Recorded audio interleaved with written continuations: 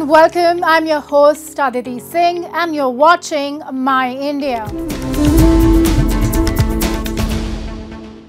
India is committed to achieving net zero emissions by 2070 and actively promoting investment in renewable energy. The 4th Global Renewable Energy Investors Meet and Expo in Gujarat showcased India's progress in this sector, focusing on infrastructure and innovation. Prime Minister Narendra Modi, who inaugurated the event, highlighted India's leadership in green energy and invited global investment to accelerate the country's green transition.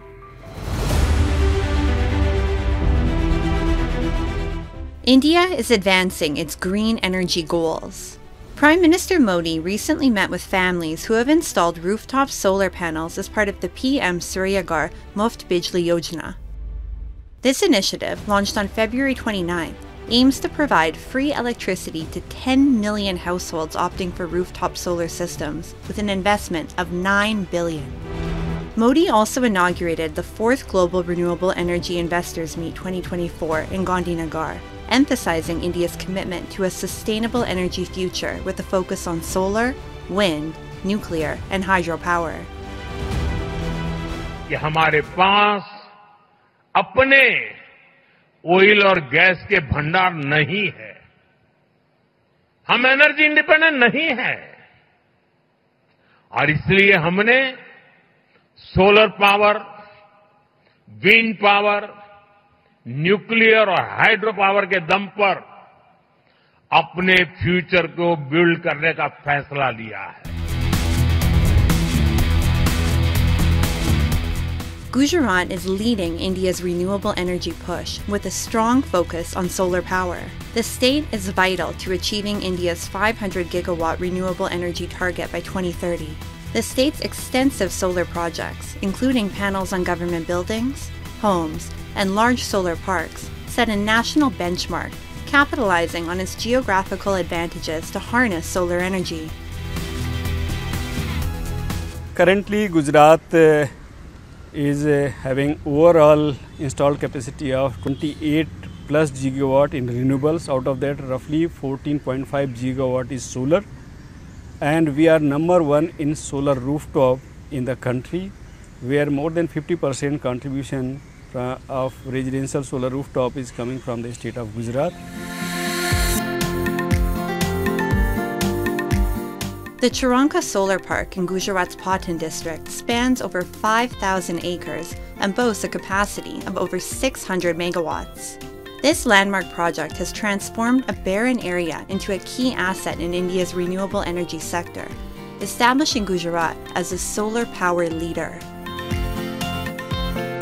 Charanka also exemplifies successful public-private partnerships and has generated job opportunities. India is committed to becoming a global leader in green hydrogen, a key element of its decarbonization strategy. Launched in 2023, the National Green Hydrogen Mission aims to drive the transition to clean energy by advancing green hydrogen technologies. Industry leaders are now showcasing cutting-edge innovations in the green hydrogen value chain. The International Conference on Green Hydrogen 2024, held in New Delhi, was aimed at accelerating the development of a robust green hydrogen ecosystem and advancing global decarbonization efforts. India, committed to achieving carbon neutrality, is actively promoting hydrogen production, which currently costs around $3.60 per kg. The government has set an ambitious target to bring this cost down to $1 per kg, making hydrogen a key driver in the clean energy transition. A highlight of the event was the display of hydrogen-powered buses and trucks, showcasing the potential for sustainable, zero-emission solutions in heavy-duty transport. Regarding hydrogen, yes, we want to bring it the cheap hydrogen. Right now, across the globe, we are the cheapest provider of the green energy, be it solar or wind. And green energy is the basic raw material for production of the green hydrogen, right?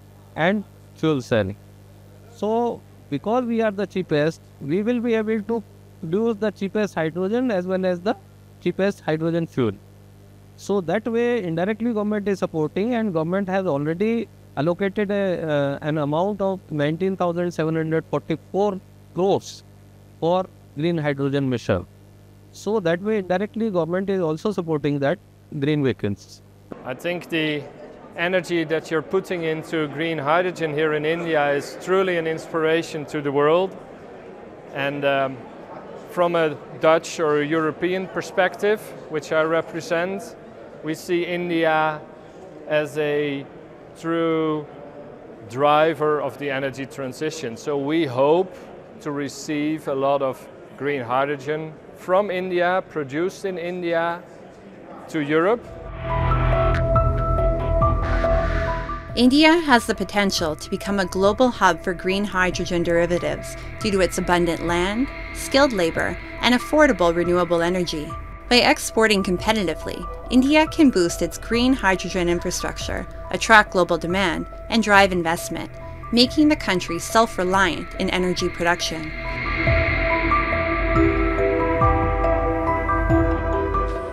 Let's now take you to Srinagar in Jammu and Kashmir. The city's unparalleled natural beauty, stunning landscapes, rich culture, and historical heritage are renowned worldwide. Srinagar is now evolving as a smart city under the Government of India's Smart City Mission, with recent infrastructure developments dramatically reshaping its landscape. Let's explore how these projects are transforming this iconic city.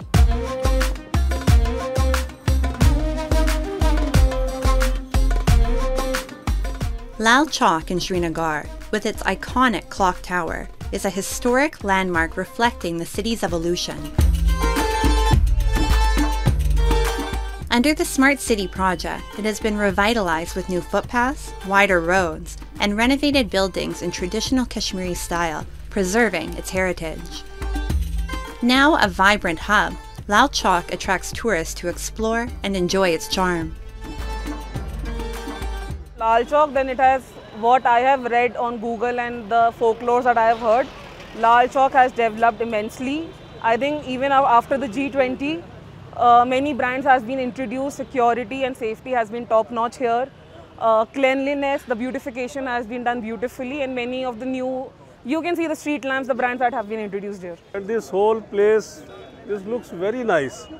This gives me something similar to the European cities, the cobbled streets like that, and something linked with the history, the previous history, as well as looking for the new, how the Kashmir is changing. It seems like the Fountain Flora Chowk in Rome or the Paris. At night, Lal Chowk's charm intensifies as the clock tower glows in the colors of the Indian tricolor, creating a mesmerizing view. Modern lighting makes it an attractive tourist spot, even after dark. Amount of work, even in terms of infrastructure. So we don't see it only as a beautification project. It's a project actually where now any inches of rainfall, whenever it falls, it completely dries out in no time, which was not the case earlier. So it has been possible because we did a very extensive infrastructure work, and then on top of it we started creating a pedestrian plaza, and now the footfall is, I think, not less than 400 times of what it was before. So that way, yes, Lal Chowk has greatly contributed to the economy of the place. It has become a tourist hub and also a very nice place for Srinagar. Polo View Market, one of Srinagar's oldest and most renowned markets, has been revitalized under the Smart City project. Known for its Kashmiri shawls and handicrafts, it has been transformed into a high street pedestrian zone with beautified facades and new benches. This redevelopment has made it an ideal shopping destination for both locals and tourists alike. बहुत अच्छा हो गया। पहले यहाँ से मतलब सड़क थी, लेफ्ट से राइट से यहाँ से जाती थी, वहाँ से आती थी, लेकिन अब वो बंद कर दिया क्योंकि यहाँ टाइल्स वाइल्स लगा दिए। ये बहुत अच्छा बढ़िया काम कर दिया है क्योंकि अब यहाँ पे जब भी कोई आता है तो सुकून से बैठ सकता है।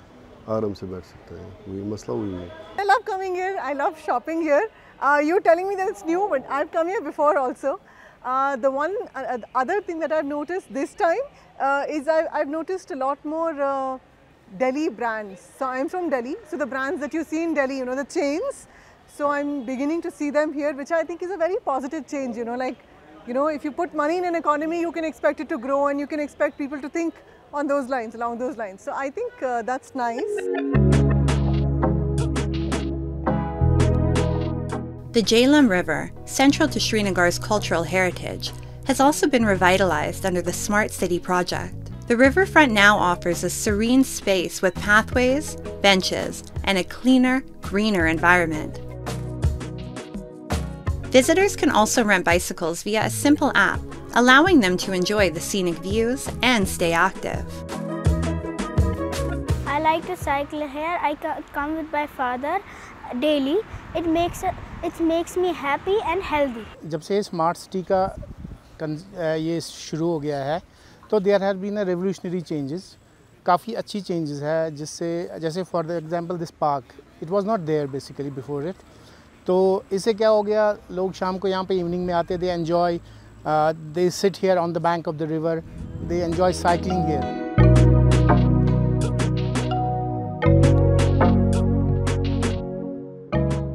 In the evening, the riverfront's beauty is amplified by state-of-the-art lighting and vibrant modern artworks, making it even more stunning. The newly transformed Jhelum riverfront has become a major attraction for both locals and tourists. The lighting over here is very good. Like, people come here to take pictures from different places. Like, some tourists, they wait here just to take pictures. There are a few things that catch your attention.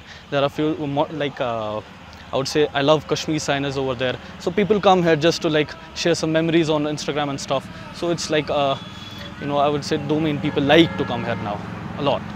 We wanted to create a very nice you can say relation with the water. We wanted the city to connect back to River Jhelum, and therefore one of the things was to open up the Jhelum riverfront. So we removed the fences, very simple things we did. We removed the fences, we created the footpaths, and between two footpaths we created the green space.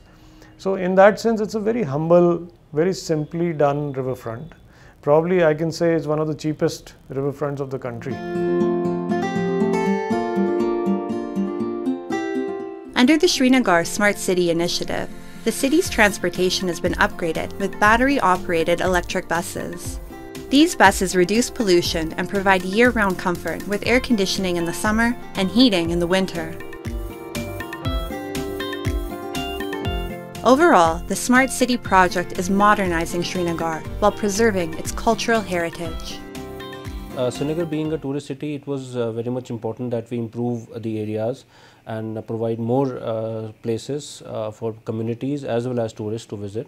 So the development of Lal Chowk, Jhelum riverfront, Polo View has been done keeping both aspects in mind, that is providing open space for the community, be that may be through the provision of walkways, improvement of parks, improvement of historical architecture that is near Lal Chowk, improvement of facades. So this has been done to not only improve the already existing infrastructure, but also provide the cultural heritage tinge to the infrastructure that has come up there. Srinagar will now be celebrated not just for its stunning lakes, valleys, and mountains, but also as a smart city where modern amenities and cultural heritage seamlessly blend and thrive together.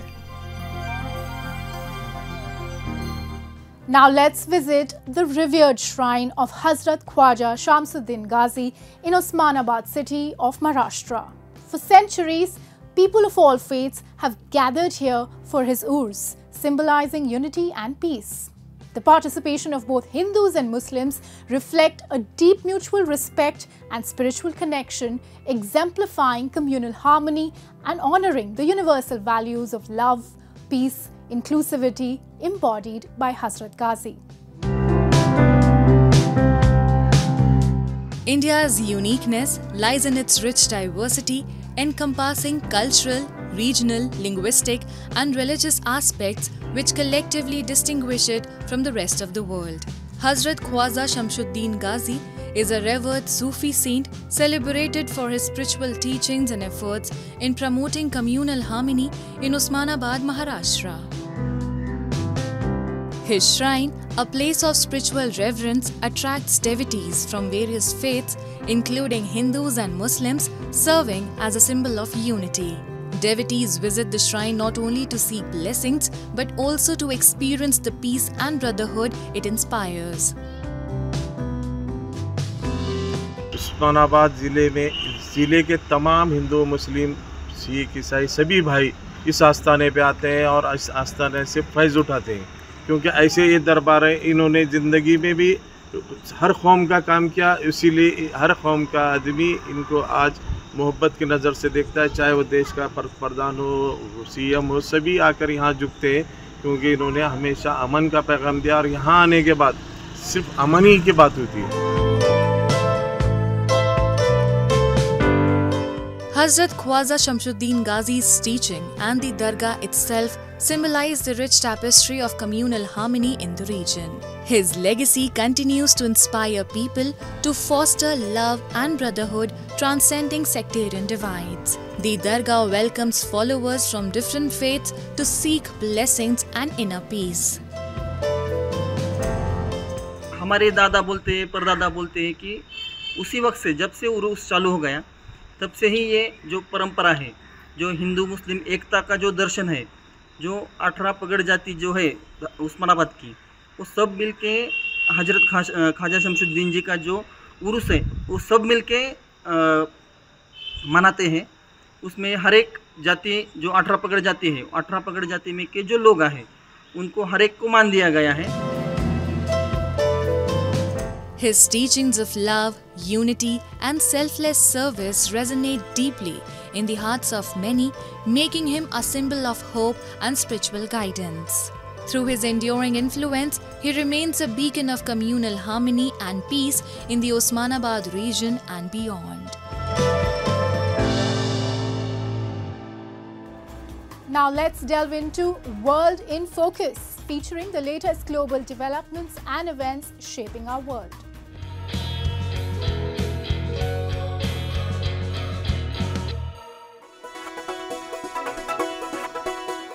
A new exhibition called Silk Roads opens at the British Museum in London, showcasing the vast trade networks between AD 500 and 1000.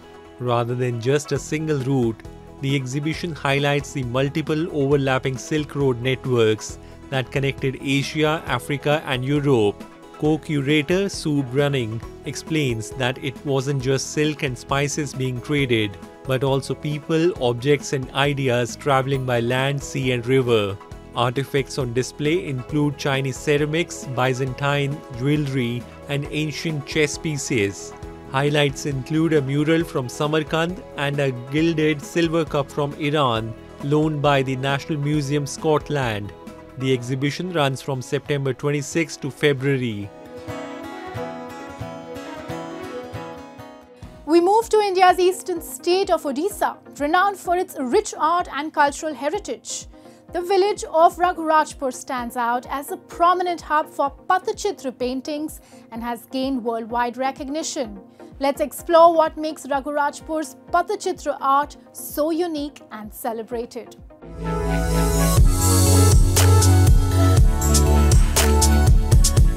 Raghurajpur is a small village in Puri, a coastal district on the eastern part of Odisha, renowned for its Pattachitra paintings. The village is recognized by UNESCO as a heritage crafts village. Pattachitra art depicts mythological events and stories, particularly those related to Lord Jagannath. The vibrant art form adorns the streets and houses, with many local artists practicing this tradition from childhood. मैं पट्टचित्र काम बनाता है। ये जो पट्टचित्र काम होता है, ये जो पूरी जगन्नाथ मंदिर को लेकर हम पट्टचित्र बनाता है। पूरी जगन्नाथ मंदिर को तो रामायण, महाभारत, कृष्णलीला, गणेश ये सब स्टोरी का काम है बनाता है। पूरी जगन्नाथ का जो 25 का बेस है, पूरा बेस का बनाता है। ये पूरी जगन्नाथ की जो पट्टचित्र जब पूरी जगन्नाथ जब हुआ है, ये पट्टचित्र इन्हें था। ये बहुत पुराना साल का पटचित्र है। Meet Akshay Kumar Bariki, an artist renowned for his mastery of Patachitra art. His paintings are highly valued and have fetched substantial sums. He has received numerous national and international awards, including recognition from UNESCO. ये जो पटचित्र है हमारी पुरानी tradition है, मेरे पिताजी दादाजी करते हैं, मैं भी कर रहा हूँ। पटचित्र में मेरे को 2011 में नेशनल अवार्ड मिला था, 2014 में मेरे को यूनेस्को अवार्ड मिला है, 2017 में गोल्ड मेडल मिला है। पट्टचित्र एक ऐसा चीज़ है जो रघुराजपुर में शुरू हुआ है। पट मतलब 3 लेयर ओल्ड कॉटन साड़ी से, 3 लेयर ओल्ड कॉटन साड़ी को हम इमली का बीज को ग्राइंडिंग करके बॉइलिंग करते गम बन जाता है। उसी गम से हम 3 पुराना साड़ी को जॉइंट करते हैं, उसको 2 साइड में चॉक पाउडर देके पत्थर में बार बार घिसते हैं। जब धूप में हार्ड हो जाता है ये हो गया पट। जब उसमें नेचुरल 6 कलर में पेंटिंग बन जाते हैं ये हो गया चित्र। इसका नाम है Pattachitra. The exquisite Patachitra art is indeed remarkable, but there's also Nayak Patna, a village near Raghurajpur known for its palm leaf painting. And this ancient form, which dates back to when palm leaves were used like paper for writing, remains vibrant in this village and is a major livelihood source for its people. Just a few miles from the heritage village of Raghurajpur is Nayak Patna, where many village women learn and create palm leaf paintings at a local center. The process of making this unique art is very delicate. Artisans use an iron pen to carve intricate, small designs onto dried palm leaves. This art form employs very few colors. Most designs are created through engraving. Many women in this village support their families by selling their paintings. पहले हम जो plain paper में इसको art करते हैं pencil rubber से, उसके बाद हम जो आयरन पेन है लिखन, उसके बाद हम ताल पत्थर से काम करते हैं और सभी रामायण महाभारत जैसे और पिक्चरों में स्टोरी में इसको हम बनाते हैं। हमारी घर के काम के साथ भी हम लोग एक काम भी करते हैं और उससे में हमारी रोजी रोटी भी चलता है। मुझे काम अच्छा लगता है। मैं एक कलाकृति बंचेबा पाई आमे काम करते हूँ। एठू पेमेंट नहीं आमे घर आर्थिक अवस्था सुधर जाता है। The artisans of Nayak Patna have practiced this art for centuries, preserving it through generations. It is their primary source of income. हम जो पेंटिंग बनाते हैं हमारे इसमें परिवार चलते हैं, फिर ऐसा ही हमारा माध्यम था परिवार पालने का। हम जो टूरिस्ट लोग यहाँ पे आते हैं उसको भी हम बिकते हैं, ऐसे टाइप का होते हैं। Nayak Patna and Raghurajpur are 2 villages in Orissa that have preserved their centuries-old arts. These villages are invaluable cultural heritage sites in India, and the lives of their residents continue to depend on these art forms, reflecting the strength of India's rich culture.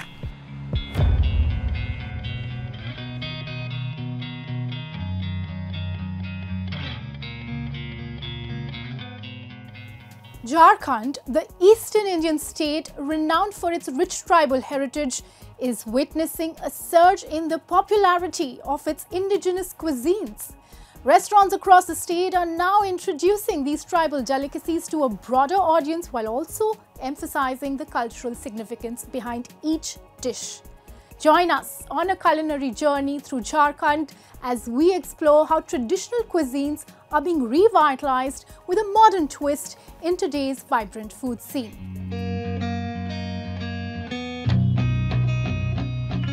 Jharkhand in eastern India is home to diverse tribal communities, each with unique cultures and culinary traditions. Tribal cuisine here relies on locally sourced ingredients like bamboo shoots, millets, leafy greens, and forest produce, with dishes like duska and aru sag as staples. Cooking often involves minimal spices, preserving the natural flavors. Ajam Emba, a restaurant dedicated to indigenous cuisine, has been serving these traditional dishes for years. The restaurant offers a variety of culinary delights made from wild herbs, bamboo shoots, rice, millets, and meats sourced directly from the forest and natural surroundings. हमारा जो भी आदिवासी खान पान जो कि जंगलों से वनोत्पाद है या फिर मौसम पे आधारित है, सीजन के हिसाब से आता है। हर में एक अपना स्वाद तो है ही है, स्वाद के साथ में इसके विशिष्ट गुण भी है और जो कि पौष्टिकता के हिसाब से या फिर स्वास्थ्यवर्धक भी है। तो उस हिसाब से मैं सीज़न वाइज खाना यहाँ पे लोगों को प्रस्तुत करती हूँ। Whether it's a simple bowl of rice or a thali featuring regional specialties, Jharkhand's culinary delights are attracting food enthusiasts from across India and beyond. मेरा फर्स्ट टाइम था यहाँ आने का। मैं अपने दोस्तों से बहुत बार इसके बारे में सुना था, बट आज पहला बार ऐसा हुआ कि हमें मौका मिला और हम लोग यहाँ पे आए। Taste wise one of the best I can say, और जिस तरह का ट्रेडिशनल वे में ये लोग खाने को सर्व करते हैं, that is awesome.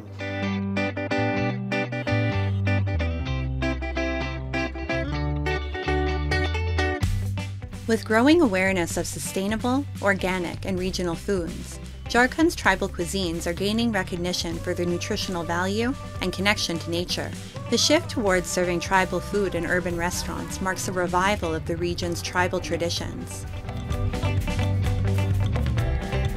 For instance, Café d'Art in Ranchi offers a fusion menu featuring tribal-inspired dishes alongside Korean cuisine. Decorated with Sorai and Kovar murals and other tribal elements, the cafe showcases Jharkhand's indigenous heritage while creating a welcoming atmosphere for guests. We thought that we too have so many ingredients and that can be brought to mainstream food, which is not yet brought, because we have, you know, like samosa and other things, but apne tribal cuisine, organic cuisine you can say, that was not in the mainstream. So that was the idea, to bring the mainstream, our cuisine into mainstream food. What I love about this place, it's a mix of tribal culture and Korean food. So this is a very new concept in our city, Ranchi. By promoting tribal traditions in a modern setting, contemporary cafes are helping to preserve Jharkhand's rich heritage. As more restaurants highlight these unique flavors, indigenous cuisines are set to remain a vital part of the state's culinary identity. The tribal cuisines are thriving as modern restaurants blend tradition with innovation, preserving heritage while appealing to diverse tastes. And with that, we wrap up today's episode of My India. We will see you next week at the same time. Till then, goodbye and take care.